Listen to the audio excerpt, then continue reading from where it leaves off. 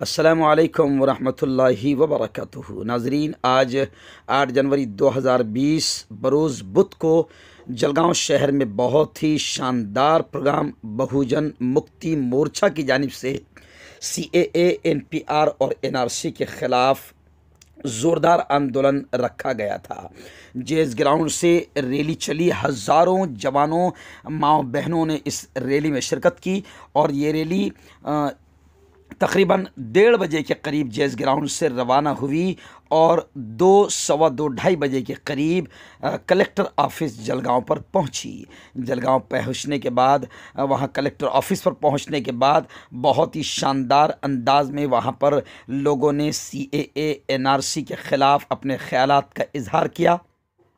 बहुजन मुक्ति मोर्चा के खरे साहब, डॉक्टर शाकिर साहब, ऐसे ही SC, ST, OBC के हज़ारों लोग और ख़ास तौर से हज़ारों मुसलमान जवान वहाँ पर जमा हुए और बहुत बड़ी तादाद में मुस्लिम बहनें, औरतें भी वहाँ पर नज़र आई। इस मौके पर CAA, NRC और NPR मुर्दाबाद के नारे भी लगे, नरेंद्र मोदी और अमित शाह मुर्दाबाद के नारे भी लगे, भाजपा मुर्दाबाद के नारे भी लगे और साफ तौर से ये कहा गया कि ये ब्राह्मणवाद है जो पूरे मुल्क में आतंकवाद फैला रहा है।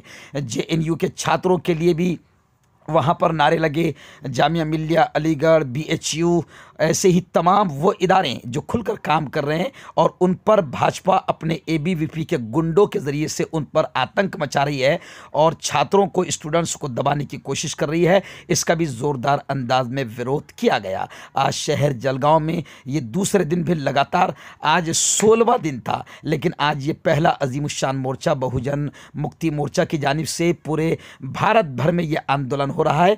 आज जलगांव ज़िले में भी ये आंदोलन बहुत शानदार रहा और जवानों ने बड़ा जोश दिखाया। स्टेज पर इब्राहिम मूसा पटेल, अयाज अली, अशफाक पिंजारी, अब्दुल करीम सालार साहब, ऐसे ही अपने कादरी साहब, फ़ारूक कादरी और मुफ्ती अतीकुर रहमान साहब, डॉक्टर शाकिर साहब, फ़िरोज़ भाई शाहूनगर, ऐसे ही हाफिज़ उसामा शाहूनगर और भी बहुत सारे लोग हैं, हो सकता है कि मैं इनका नाम ना ले पाऊँ, नज़ीर भाई मुल्तानी, फ़िरोज़ भाई मुल्तानी, सभी लोग यहाँ पर बड़ी तादाद में मौजूद रहे और बहुजन मुक्ति मोर्चा को फुल सपोर्ट किया और अपने ख़यालात का इजहार भी किया गया।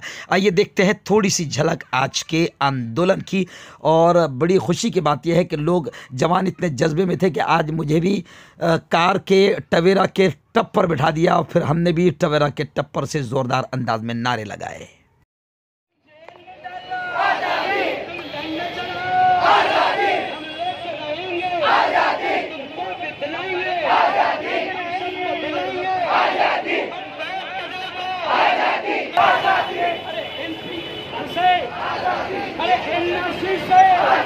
हम लेके रहेंगे आजादी, हम कैसे न देंगे आजादी, जोर से बोलिए आजादी, मत जाओ आजादी, मत जाओ आजादी, खेल लेंगे आजादी, छीन कर लेंगे आजादी, छीन कर लेंगे आजादी, बाप भी देंगे आजादी, आजादी,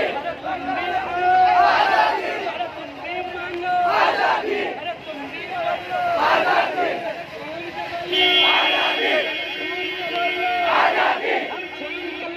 आजादी, हम छीन कर लेंगे आजादी। अरे दादा लड़े थे गोरों से, हम लड़ेंगे जोरों से, दादा लड़े थे आजादी, हम लेके रहेंगे आजादी, तुम कैसे न दोगे आजादी, तुम कैसे न दोगे आजादी, हम छीन कर लेंगे आजादी, हम छीन कर लेंगे।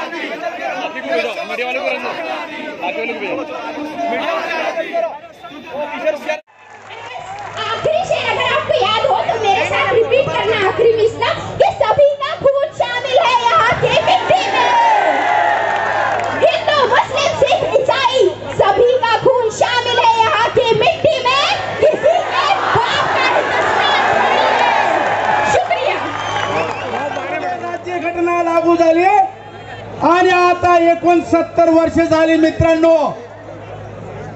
आजपर्यंत देशामध्ये असा एकही कानून बनला नाही की त्याच्यामध्ये धर्माचा उल्लेख झाला होता आणि एका धर्माला वगळलेलं होतं.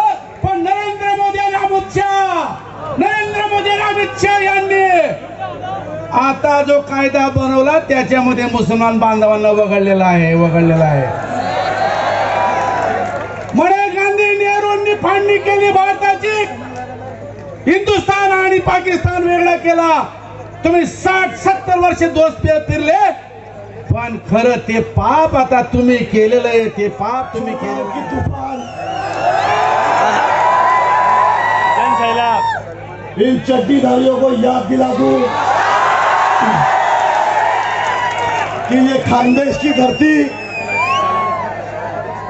खानदेश गांधी मीर शुक्रल्लाह की धरती है. ये खानदेश की धरती बहनाबाई के तूफान की धरती है. ये धरती क्रांतिकारियों की धरती है. और ये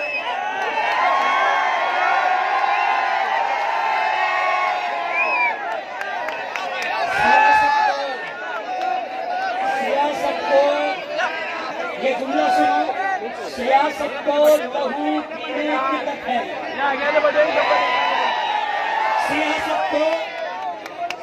सियासत को लहू पीने की लत है, नहीं तो मुल्क में साफ खैरियत है.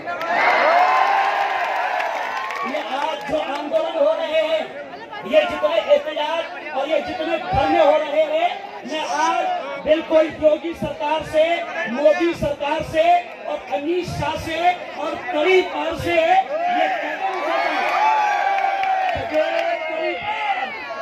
देख मोदी, देख अमित शाह, ये आज ये जनसैलाब जहां तक हमारी निगाहें जा रही है, ये जनसैलाब बता रहा है कि 2019 तेरा था, लेकिन 2022 हमारा है. तुमको हमने हुकूमत दिया, लेकिन हमको ये मालूम न थी कि तुम जंगली है.